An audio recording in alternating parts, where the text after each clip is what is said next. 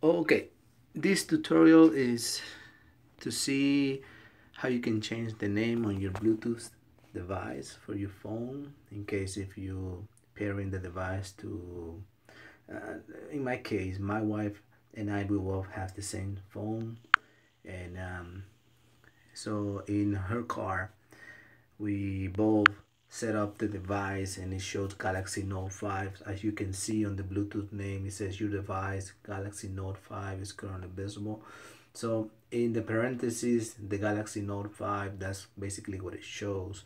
So I'm gonna update that name. So what you do, you get out here, you go to your settings, and you go all the way down to about device, and right there you're gonna see device name in blue, Galaxy Note 5. So you press right there, you update the name, to whatever name you want to put. I'm gonna name mine at easy JJ